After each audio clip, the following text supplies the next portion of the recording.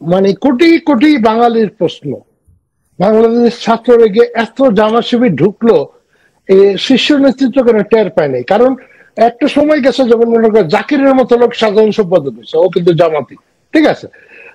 তোমাদের ফিল্টারিং এ কোনো সমস্যা আছে, বা তোমাদের কি মানে কি বলে এটা, এই ফ্যাক্ট চেকের ব্যাপারে কোনো সমস্যা আছে? তোমরা কারো করো না, এইটা উত্তর কি হতে পারে? ধন্যবাদ পিয়াল ভাই। আজকে আমাদের জেল হত্যা দিবস 3 নভেম্বর, আমাদের জাতীয় চার নেতার স্মৃতির প্রতি শ্রদ্ধা জানাচ্ছি।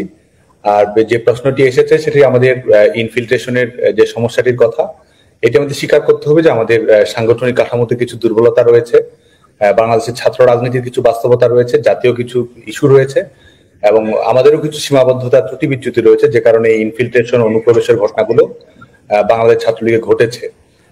এবং বিশেষ করে অন্যান্য রাজনৈতিক দলের কর্মকৌশল, সেটিও কিন্তু এই ইন্ট্রেন্স ইন ডিসগাইজ, এক ধরনের অনুপ্রবেশের মাধ্যমে ছদ্মবেশ ধারণ করে প্রবেশ, সেটিও ভূমিকা রাখে। বিশেষ করে আমাদের স্বাধীনতা বিরোধী যুদ্ধাপরাধের দায়ে, মৌলবাদের দায়ে অভিযুক্ত সংগঠন ছাত্র শিবির, তাদের কর্মকৌশলের মধ্যেই এটি রয়েছে। বিভিন্ন সামাজিক, সাংস্কৃতিক, প্রগতিশীল ছাত্র সংগঠন, সাংবাদিক সমিতি, এগুলোতে অনুপ্রবেশের আশ্রয় নিয়ে নিজস্ব এজেন্ডা বাস্তবায়ন করা, সেই প্রবণতা তাদের রয়েছে। আর আমাদের বাংলাদেশ ছাত্রলীগ যেহেতু একটি গণমুখী ছাত্র সংগঠন, আমাদের প্ল্যাটফর্মটি অনেক বেশি ওপেন থাকে, সে কারণেই অনেক সময় দেখা যায় যে আমাদের এই সাংগঠনিক কাঠামোর যে ট্রান্সপারেন্সি নিশ্চিত করার প্রয়োজন, যতটুকু থাকার প্রয়োজন ছিল, সেটি না থাকার কারণে অনেক সময় এই ছদ্মবেশের ঘটনাগুলো বাংলাদেশ ছাত্রলীগে ঘটেছে। এবং এটি অন্যান্য রাজনৈতিক দলের সাংগঠনিক কৌশল, আমাদের নিজস্ব কিছু সীমাবদ্ধতা, এবং আরেকটি বড় বিষয় ছিল যে আমরা যেহেতু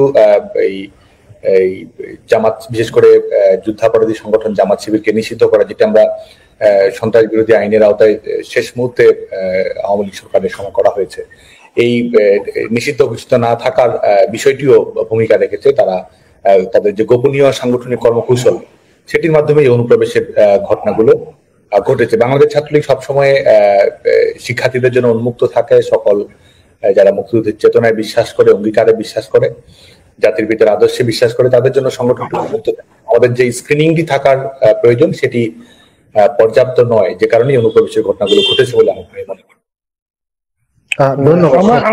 আমার দ্বিতীয় প্রশ্ন, বাংলাদেশ ছাত্রলীগ এত বড় একটা সংগঠন, এবং 4 তারিখে আমরা যে জনসমাবেশ দেখছি ঢাকায়, তোমার কি এটা মনে হয় না যে 5 তারিখে এইটা আমরা ঠেকাইতে পারতাম?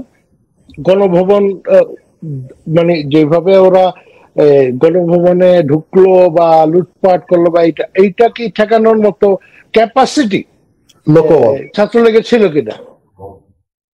বাংলাদেশ ছাত্রলীগের সাংগঠনিক সক্ষমতা সবসময় ছিল, এখনো রয়েছে, ভবিষ্যতেও থাকবে। কিন্তু যে ঘটনা প্রবাহ তৈরি করা হয়েছে, যে এক ধরনের লাশের রাজনীতি তৈরি করা হয়েছে, তার দায় সরকারের উপর চাপিয়ে দেওয়ার প্রচেষ্টা তৈরি করা হয়েছে, ভীতিকর পরিবেশ তৈরি করা হয়েছে, এবং এটির মাধ্যমে দেশি বিদেশি ষড়যন্ত্রের মাধ্যমে সরকার পতনের একটি প্রেক্ষাপট কিন্তু তারা তৈরি করেছে। আমি একটা সম্পর্ক প্রশ্ন করি, আমি তোমাকে একটু থামাই। সম্পর্ক প্রশ্নটা হচ্ছে যে মানে এইসব জিনিস তো আমরা মানে পরে জানতেছি, তাই না, যে এটা মেটিকুলাস প্ল্যানের অংশ বা হোয়াট এভার ইট ইজ। আমার কথা ওইটা না, আমার প্রশ্নটা একেবারে খুব যে তুমি বাংলাদেশ ছাত্রলীগের প্রেসিডেন্ট হিসেবে কি মনে করো যে বাংলাদেশ ছাত্রলীগের এই সক্ষমতা ছিল কিনা এটা ঠেকানো? জাস্ট এইটুকুই, আর কিছু না। বাংলাদেশ ছাত্রলীগের সক্ষমতা অবশ্যই ছিল, বাংলাদেশ ছাত্রলীগের সক্ষমতা ছিল, কিন্তু আপনি যে 4 তারিখ বা 5 তারিখের যে বিষয়টি বলছেন, আমাদের কিন্তু বাংলাদেশ আওয়ামী লীগ ঘোষিত যে শোক র্যালি, যেটি আমরা বিশেষ করে কারফিউ এর আইন, এটির কারণে পিছিয়ে দেওয়া হচ্ছিল, 5 তারিখেও কিন্তু কর্মসূচি ছিল, আপনি অবগত আছেন। 5 তারিখে বাংলাদেশ আওয়ামী লীগের আরেকবার থামাই, আমাদের কাছে তথ্য আছে, শুধু ছাত্রলীগ না, যুবলীগ, আওয়ামী লীগের যারা ওই দিন রাজপথে ছিল, আমি 4 তারিখের কথা বলতেছি, তাদেরকে বাসায় ফেরত যাওয়ার একটা নির্দেশ ছিল। Is it right? মানে এটাই সঠিক নয়। আচ্ছা, আমি যেটা বলছিলাম সেটি 5 তারিখ, কিন্তু আপনি জানেন যে যখন কারফিউ এর বিষয়টি থাকলো, বাংলাদেশ আওয়ামী লীগ কিন্তু কর্মসূচি প্রত্যাহার করেছে। বাংলাদেশ আওয়ামী লীগের কর্মসূচিতেই বাংলাদেশ ছাত্রলীগ সহ অন্যান্য সহযোগী সংগঠনের কর্মসূচি প্রতিপালিত হওয়ার কথা। যখন এই সান্ধ্য আইনের কারণে কর্মসূচি প্রত্যাহার করা হয়, তখন স্বাভাবিকভাবে কিন্তু দলীয় সাংগঠনিক যে উপস্থিতি সেটি কিন্তু স্বাভাবিকভাবেই থাকে না, যেহেতু আমাদের দল কর্মসূচি প্রত্যাহার করেছে। এর মধ্যে আমাদের যে প্রেক্ষাপট তারা তৈরি করেছে ধারাবাহিকভাবে, আমরা মনে করি সেই ষড়যন্ত্রের ফল হিসেবেই এই সরকার পতনের বিষয়টিকে তারা ত্বরান্বিত করেছে। এবং মানুষের যে ঢলের যে প্রবাহ, সেটি আমরা মনে করি যে যখন এই বিশেষ করে মাননীয় প্রধান আমাদের দেশরত্ন শেখ হাসিনার দেশ ছাড়ার পরে মানুষের যে ঢল যেটি বলা হচ্ছে সেটি নেমেছে। এমন নয় যে সরকার পতনের দাবিকে সামনে রেখে ব্যাপকভাবে মানুষ ঢাকা শহরে নেমেছিল। এটি কিন্তু সে সময় আপনি লাইভ গুলো দেখবেন, টেলিভিশনের চ্যানেলগুলো খবরগুলো দেখবেন, সবখানে কিন্তু দুপুর 11টা-12টা পর্যন্ত ঢাকা শহরের পরিবেশ পরিস্থিতি কি ছিল সেটি কিন্তু সবাই অবগত আছে। এবং পরবর্তীতে কি কারণে কি প্রেক্ষাপট তৈরি হলো এটি হয়তো আমরা কিছুটা জানি, আর সময়গুলো আরো বেশি অবগত আমরা হতে পারবো। ডাক্তার কি জানি প্রশ্ন ছিল, ডাক্তার প্লিজ। হ্যাঁ, ডাক্তার প্রশ্ন করার আগে আমি একটু বলি, আমাদের যাদের টেকনিক্যাল টিম আছে কাইন্ডলি দর্শকদের থেকেও কিছু প্রশ্ন আমরা আশা করব। এই ফাঁকে ডাক্তার আইজুদ্দিন। সাদ্দাম সাহেব, আপনার সাথে আমার পরিচয় নাই, থ্যাংক ইউ ফর কামিং। আমি জানি এটা স্বাভাবিক সময় না, আপনি আপনার ভুলগুলো প্রথমে স্বীকার করছেন। একটা বড় সংগঠন চালাতে গেলে অনেক রকমের ভুল হয়, আর ছাত্রলীগ আওয়ামী লীগ আমার দৃষ্টিতে একটা মুক্ত সংগঠন, যে কেউ এটাতে জয়েন করতে পারে। ছাত্র শিবিরের অনুপ্রবাস সেটা আমি মনে করি না সেটা একদম বিরাট ব্যাপার। আমার যে প্রশ্নটা সেটা হচ্ছে আপনি যে ভুলগুলো স্বীকার করতেছেন, আপনি কি মনে করেন আজকে এখানে আমি কমেন্ট সেকশন দেখতেছি আপনাকে মানুষ যে পরিমাণ ভালোবাসে, যে পরিমাণ, it is amazing considering the situation. আপনি কি ওদেরকে বলবেন যে আপনার ভুল হয়েছে, আমাকে ক্ষমা করে দাও? দেখুন, আমরা যেটি মনে করি সেটিতে যে আমাদের চলার পথে ভুল ত্রুটি বিচ্যুতি, সাংগঠনিক সীমাবদ্ধতা, রাজনীতি একটি ভ্রমণের মতো, আপনি সেখানে সংগঠন ঘুরে দাঁড়াবে, সংগঠনের প্রতিবন্ধকতা থাকবে, সেটি তো হবে। কিন্তু সংগঠন হিসেবে বাংলাদেশ ছাত্রলীগ অপ্রতিরোধ্য, সেটা আমি দৃঢ়তার সঙ্গে বিশ্বাস করি। এবং এটি বাংলাদেশ ছাত্রলীগের সক্ষমতা রয়েছে সকল সীমাবদ্ধতা অতিক্রম করা, সকল বাধা বিঘ্নকে অতিক্রম করা, সকল প্রতিকূল পরিস্থিতির মোকাবেলা করা, এবং নিজস্ব সীমাবদ্ধতা সত্ত্বেও নিজস্ব আলোয় সমাজকে আলোকিত করার ক্যাপাসিটি বাংলাদেশ ছাত্রলীগের রয়েছে।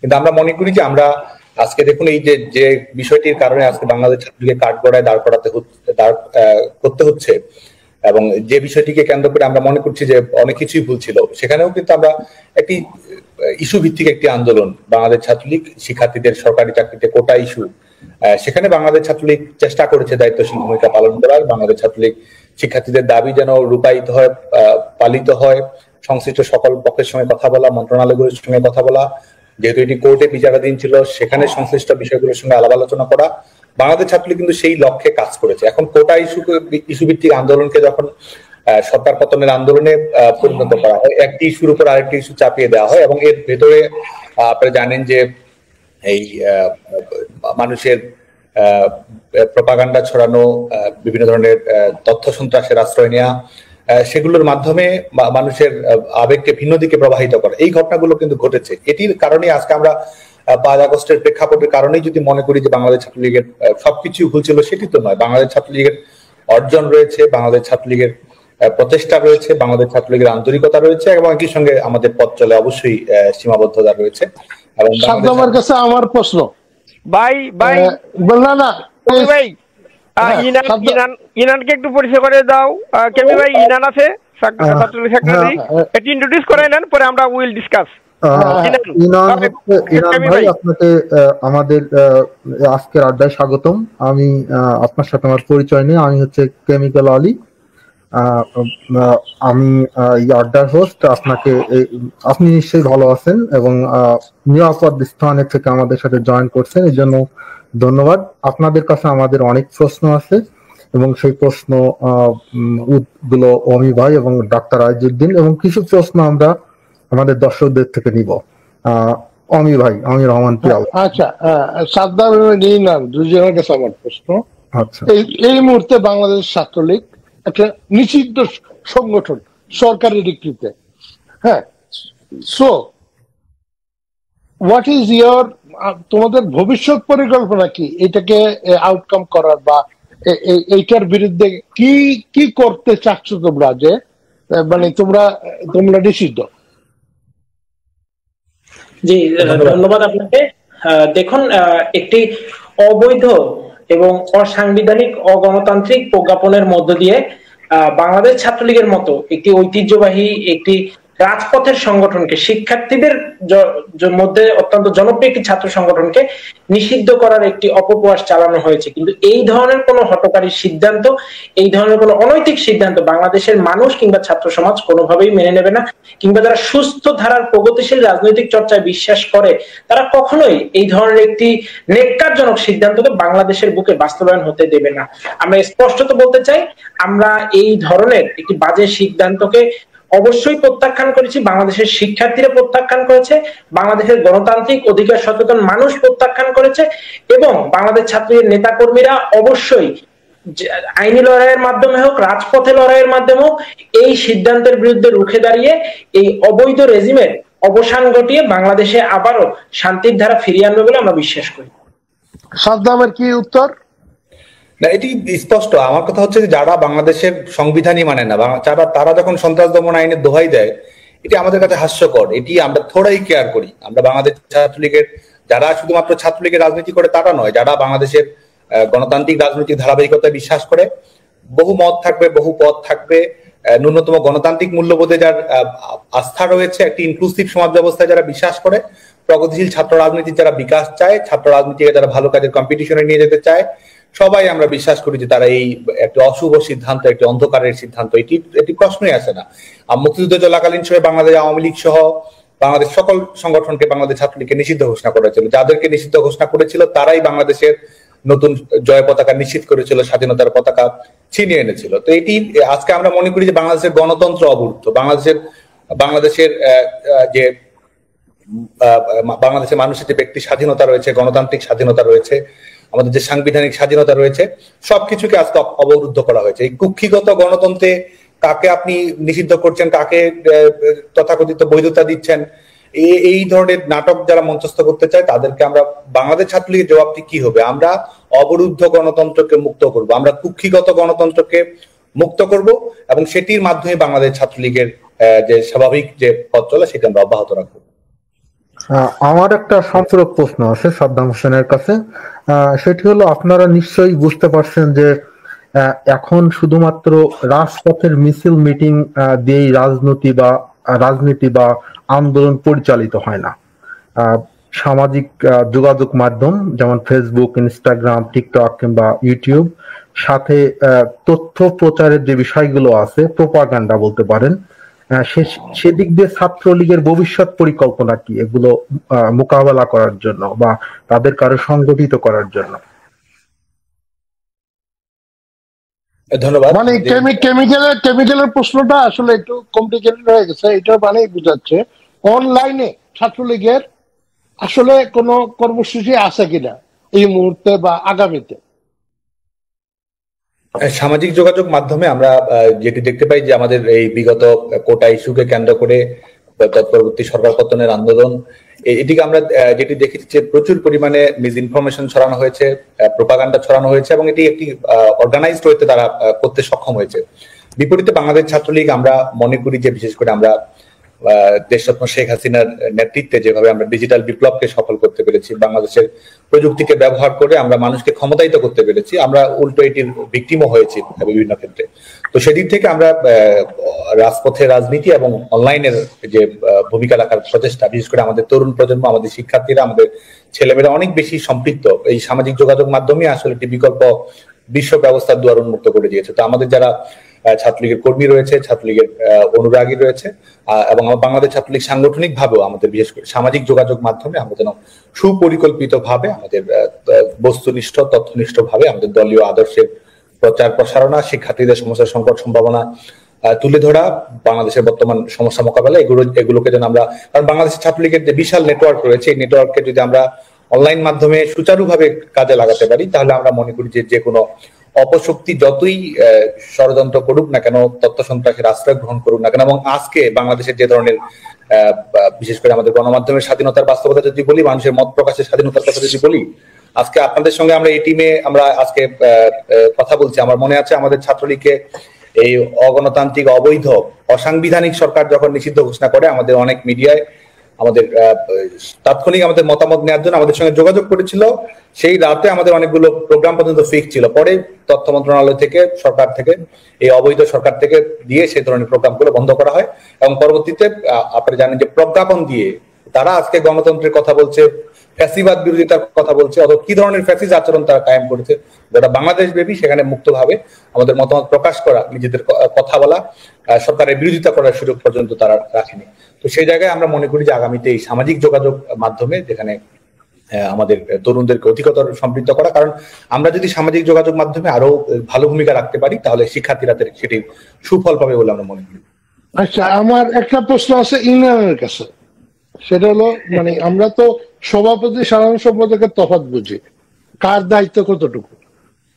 একটা সাধারণ সম্পাদকের দায়িত্ব হচ্ছে সারা বাংলাদেশে নিয়ন্ত্রণ করা, মানে গণযোগাযোগ অব্যাহত রাখা, তৃণমূল থেকে শুরু করে লিডারশিপ পর্যন্ত।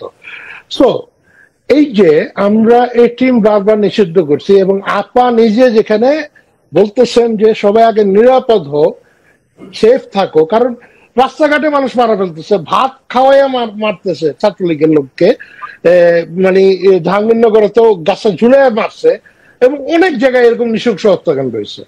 তো এই মুহূর্তে ছাত্রলীগের কি উচিত যারা সেফ আছে তাদেরকে বের হইতে বলা, রাস্তায় মিছিল করতে বলা, নাকি একটু সময়ের জন্য অপেক্ষা করো? What do you think? জি, ধন্যবাদ।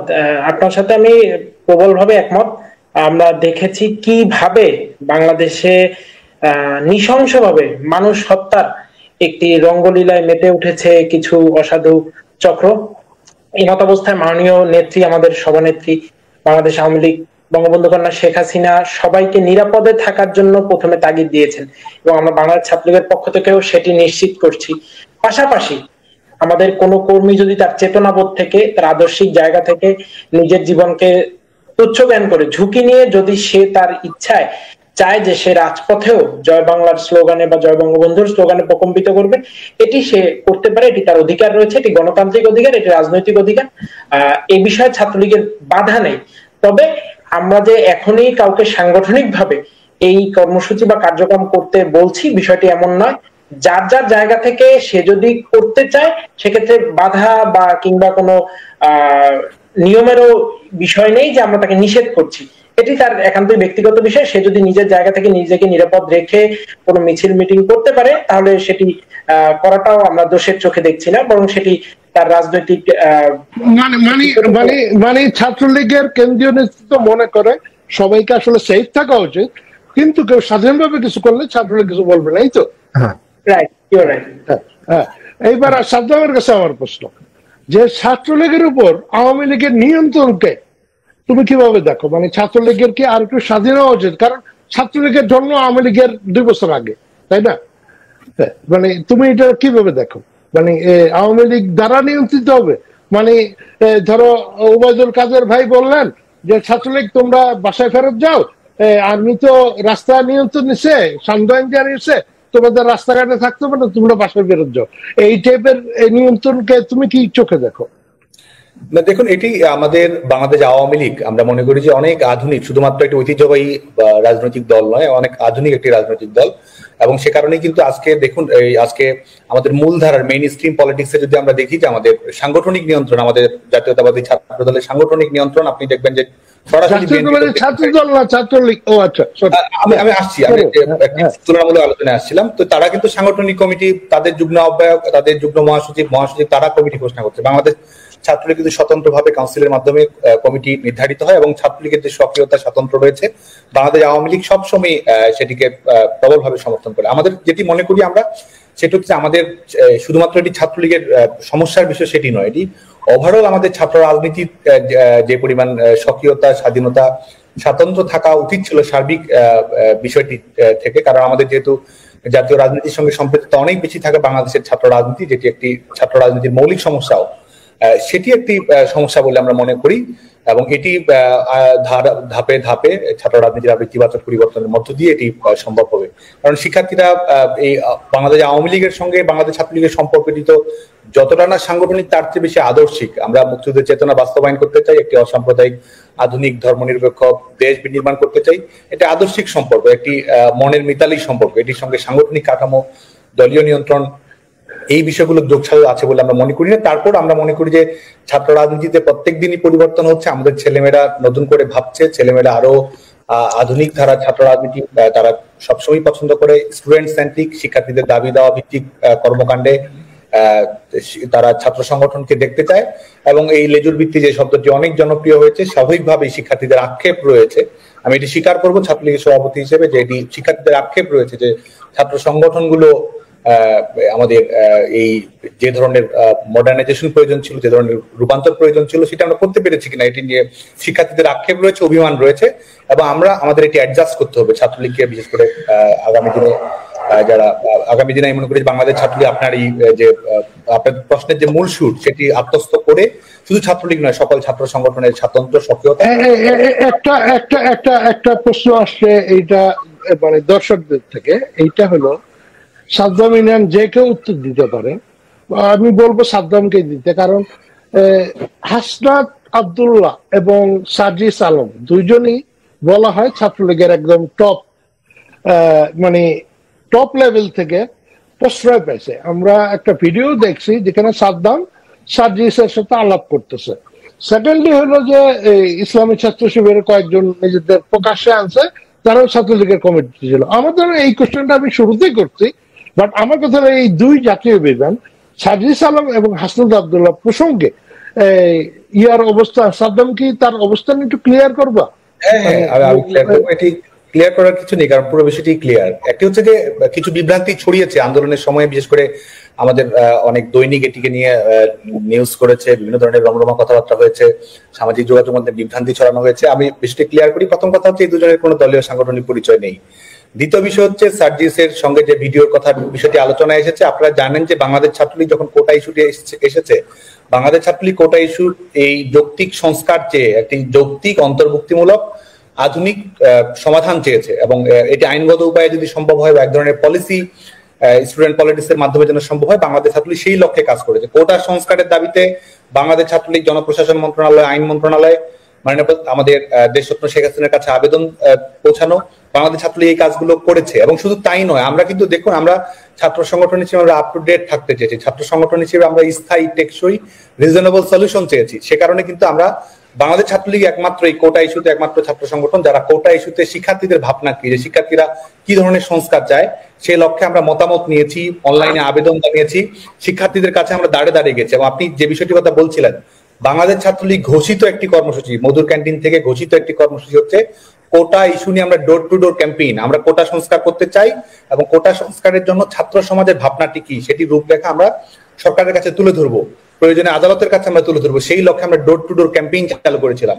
13 তারিখে আপনি জানেন যে 13 তারিখ অমর একুশে হলে বাংলাদেশ ছাত্রলীগের আমরা সবাই, এখানে আমি, আমাদের বাংলাদেশ ছাত্রলীগ সাধারণ সম্পাদক শেখ ওয়ালেদ মিনান, আমাদের ঢাকা বিশ্ববিদ্যালয়ের ছাত্রলীগের নেতৃবৃন্দ, সবাই আমরা অমর একুশে হলে গিয়েছি। অমর একুশে হলে গিয়ে আপনি সেই সময় আমাদের লাইভ গুলো দেখতে পাবেন, শিক্ষার্থীদের সঙ্গে আমরা কথা বলি যে আজকে শিক্ষার্থীদের বিরুদ্ধে ছাত্রলীগকে দাঁড় করানোর চেষ্টা করা হচ্ছে। 13 তারিখে অমর একুশে হল, আমরা প্রত্যেকটি হলে প্রত্যেকটি রুমে আমরা শিক্ষার্থীদের কাছে গিয়েছি, এবং শিক্ষার্থীরা আমাদেরকে অভিনন্দন জানিয়েছে, শিক্ষার্থীরা তাদের কথা আমাদের সঙ্গে শেয়ার করেছে।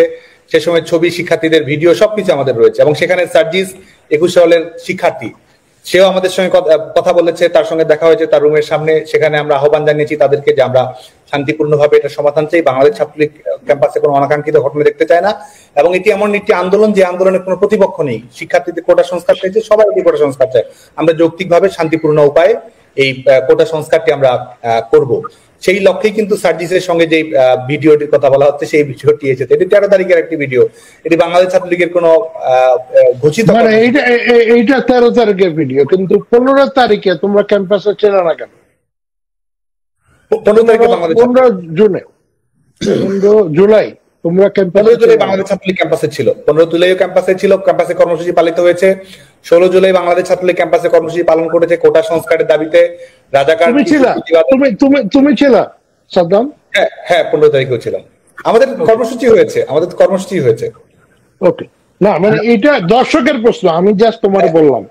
আমাদের আমি একটু সম্পূরক যোগ করি, সেটা হচ্ছে যে একটি বিভ্রান্তি এক ধরনের ঘটেছে হয়তো। এক হচ্ছে আপনি জানেন যে 14 তারিখে মানে এই প্রশ্ন যদি তোমার একজন ভাইস প্রেসিডেন্ট করে যে তুমি ছিলে না, আমার কি বলার আছে বলো? এটি কারো করার কথা না, কারণ এটা আমরা তো সরাসরি 16 তারিখে বিক্ষোভ সমাবেশ অনুষ্ঠিত হয়েছে, বিক্ষোভ সমাবেশে আমি কথা বলেছি, বক্তৃতা দিয়েছি। আমি শেষ করছি সেটা হচ্ছে যে 17 তারিখ বা যে ক্যাম্পাসে ছাড়ার ঘটনা নিয়ে বাংলাদেশ ছাত্রলীগকে যে বিষয়টি এসেছে, আপনি জানেন যে বিশেষ করে ঈদের পরেই শিক্ষকদের কর্মবিরতির কারণে আমাদের বাংলাদেশের কোনো বিশ্ববিদ্যালয়ে কিন্তু ক্লাস পরীক্ষা চালু হয়নি। বেশিরভাগ শিক্ষার্থী কিন্তু গ্রামেই ছিল। ঢাকা বিশ্ববিদ্যালয়েও যদি আপনি বলেন, আমাদের ছাত্রলীগের কর্মীরা বলেন বা সাধারণ শিক্ষার্থীরা বলেন, সবাই কিন্তু গ্রামেই ছিল, কারণ বিশ্ববিদ্যালয়ে শিক্ষকদের কর্মবিরতির কারণে ক্লাস পরীক্ষা হচ্ছিল না।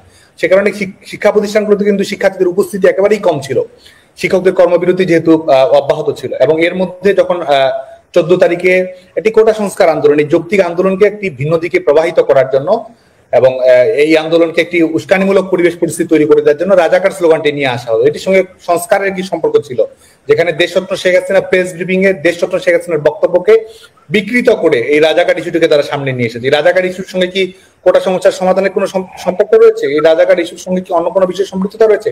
এই রাজাকার ইস্যুটিকে তারা একটি নন ইস্যুকে তারা ইস্যু বানিয়েছে এবং 15 তারিখে 14 তারিখ রাতে সেটির মাধ্যমে ক্যাম্পাসগুলোতে একটা অস্থিতিশীল পরিবেশ তৈরি করার চেষ্টা করা হয়েছে।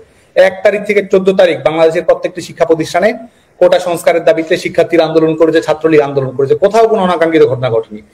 এই রাজাকার ইস্যুটি আমরা মনে করি যে সুপরিকল্পিতভাবে তারা নিয়ে এসেছে এবং যখন পরিস্থিতি একটু অপ্রীতিকর যাচ্ছিল, আপনি জানেন যে 15 তারিখে আজকে ছাত্রলীগকে দোষী সাব্যস্ত করা হয়, ছাত্রলীগকে আজকে কাঠগড়ায় দাঁড় করা হয়। 15 তারিখে আপনি দেখবেন যে প্রথম আলো, আমাদের বক্তব্য শোনা দরকার নেই, প্রথম আলো রিপোর্ট যদি আপনি দেখেন, এই কোটা সংস্কারকে কেন্দ্র করে প্রথম যে ঘটনা, সেই সহিংসতার ঘটনা যদি বলেন বিজয় 71 হলে, সেই সহিংসতার ঘটনা ঘটিয়েছে কিন্তু যারা আন্দোলনকারী, তারা সেখানে গিয়ে ছাত্রলীগের নেতাকর্মীদের উপর হামলা চালিয়েছে, সেটি লাইভে রয়েছে।